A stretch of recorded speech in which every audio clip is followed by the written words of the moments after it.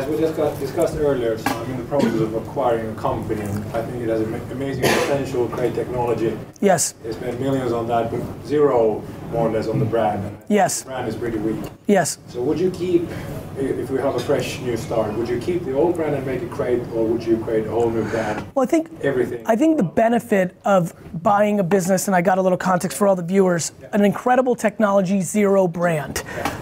You know, the great thing there is when they didn't build any brand, you're not dealing with the baggage of them not creating any brand.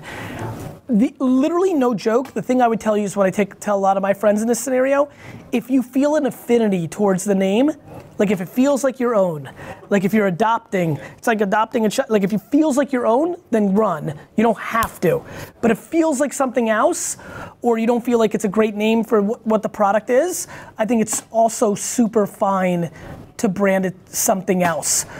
They haven't put anything into brand. You're not giving up anything by changing the name. At the same token, if you feel an affinity towards it, you actually also mentioned that you had worked on it before, so maybe you're feeling a little closer to the name, which is great. Look, I'll tell you one thing about names. I will forever believe this. Names are made. Nike doesn't mean anything. Google doesn't mean anything. Heineken doesn't mean anything. Like, names are made. And so I think so many people spend unlimited times on the name without realizing the execution to make the name mean something. You know, that's my 2 cents. Any thoughts? Well, we went through, like, when we were thinking, like, what's our name? Because we didn't have name, and we came up with the name called Dudsons.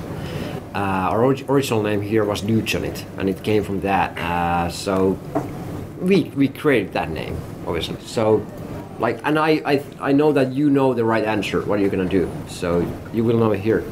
Yeah. You know why? Back to the answer. They're both either right or wrong depending on how well you execute. like people overthink it. Like, I really believe that. Okay, thanks.